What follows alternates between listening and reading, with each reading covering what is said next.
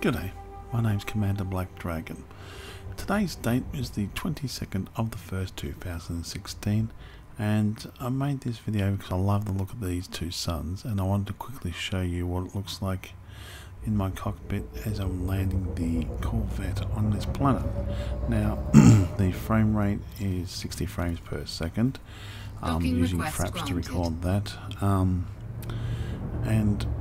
the screen size is 5760 by 1080. I hope you like this little video. If so, please subscribe.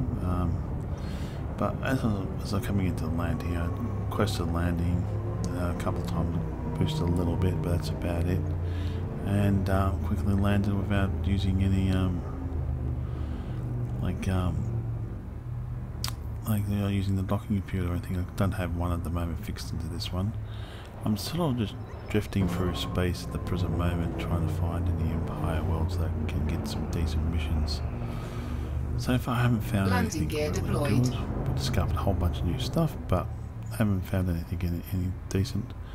I do notice though the graphics when you come onto a planet are a lot better. They're smoother, they're sharper.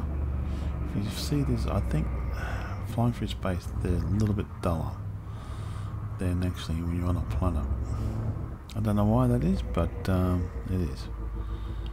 And I have to admit, I like the sound effects as you're approaching the planet, coming in, landing, hearing another ship beside you landing as well.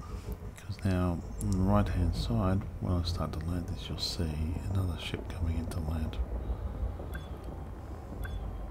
But this is what it looks like with a triple monitor anyway. I still have to turn my head just to view the rest of this cockpit.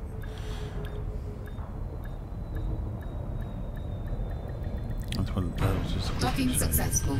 Engines disengaged. Both sides. Here he comes.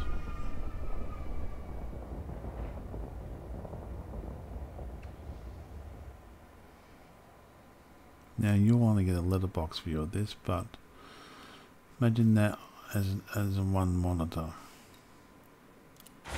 Anyway, my name's Commander Black Dragon signing off.